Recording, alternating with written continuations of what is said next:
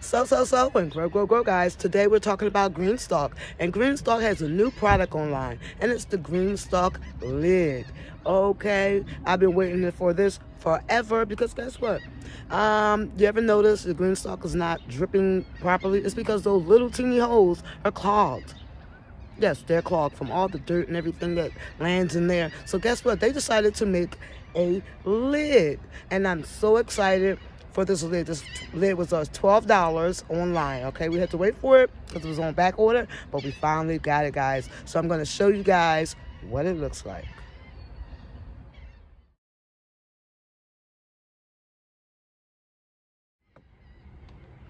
So we're going to do the GreenStalk lid. That's what it looks like. Got some strawberries on there. Got some leaves on there. And then inside, that's what she looks like. And this is where you can put your water hose through there without having to take off the lid. Isn't that nice? And this is going to help protect those little holes that's inside the top of your GreenStalk, in the top of your GreenStalk, those holes. Let me show you guys what I'm talking about, in case you guys haven't bought one yet and you're still on the fence about getting one. So, see those holes there? There's holes all around. And sometimes these holes get clogged up and you have to keep cleaning it out. And I didn't like that part about it. But now that we have this lid, I'm so excited for that. Mind this, I wish they did make a plug for this. So right now, we're not going to talk about what it is. It's just a pool noodle, that's all it is, to keep the water in without draining so fast. But yeah, so you can see all the holes unclogged. Okay, and we're just going to pop her back on.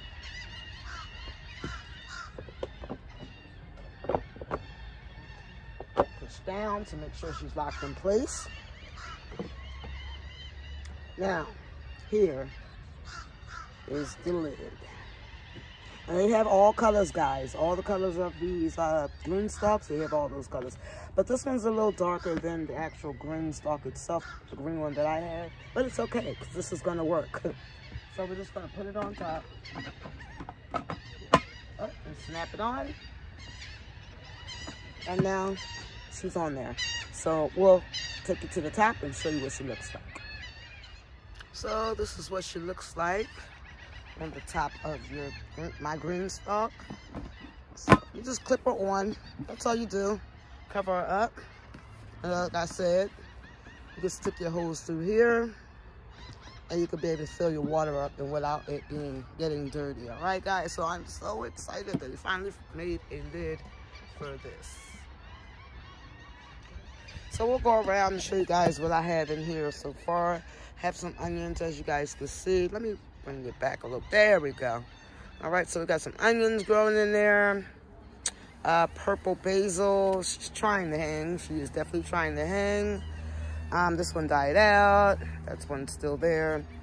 Down here we have some curly kale, and as you see, she's trying to bolt on me, so I just be plucking her out. Boom, like that. Any ones that I see, I'll pluck her out, but she looks good. And these things I'll just pull out and just put back, let them die out into what we used to die out into, give it back to the earth. That's what she looks like there. More onions. This is oregano. She looks beautiful too. She looks good. So we know that they love to chill because it's still chilly here in New Jersey. In my part of New Jersey anyway. All right, more onions. And we got some lima beans. I've been trying to pull off these dead leaves. But we got lima beans growing in there. Some more onions. And this is going to be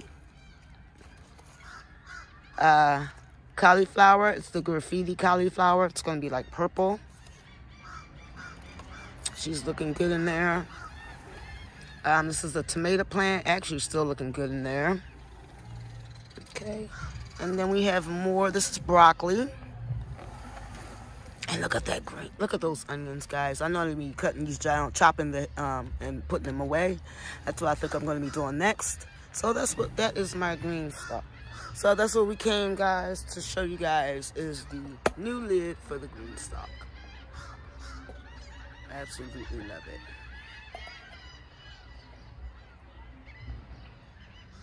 Remember, guys, let's grow together so we can eat together.